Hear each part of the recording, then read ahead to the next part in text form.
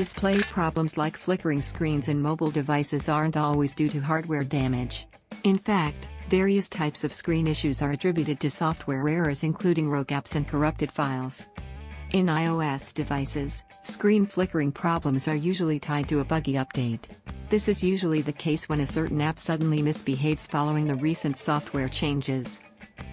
In this video, we will show you how to fix the iPhone 13 screen flickering issue.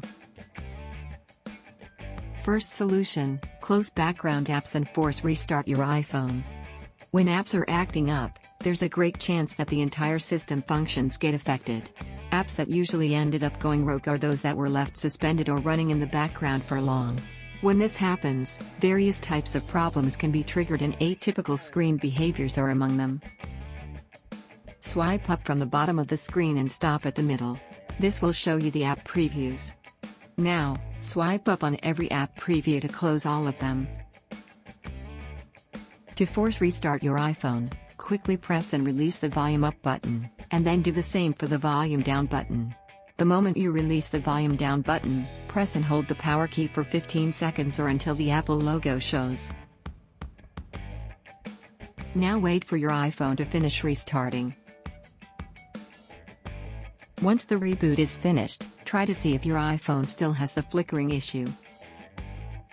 Second solution: reset all the settings of your iPhone. If the first solution didn't fix the problem, then bring your iPhone back to its factory settings or default configuration by resetting all the settings.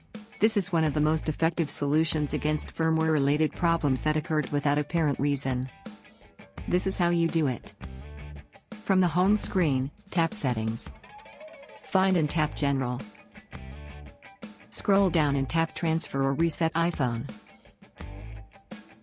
Tap Reset at the bottom of the screen to reveal all the options. Tap Reset all settings and enter your security code if prompted.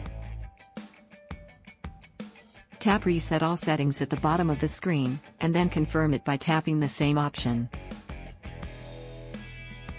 Your iPhone will reboot after this. Once it has finished rebooting, try to see if your iPhone now responds properly. Third solution: factory reset your iPhone. If your iPhone still has delayed touchscreen responses after the previous solution, then it's time to reset your iPhone. A reset should be able to fix this problem, but before you actually do that, make sure to create a backup of your important files, as they will be deleted. When ready, follow these steps to reset your iPhone. From the home screen, tap Settings. Find and tap General.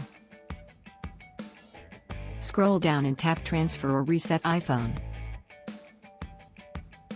Tap Erase all content and settings at the bottom of the screen. Tap Continue and then enter your security code if prompted.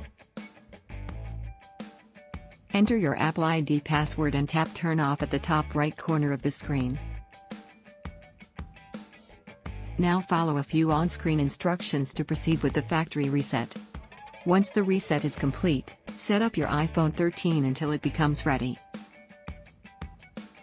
I hope that this simple troubleshooting guide has been helpful. Please support us by subscribing to our channel and enabling notifications. Thanks for watching.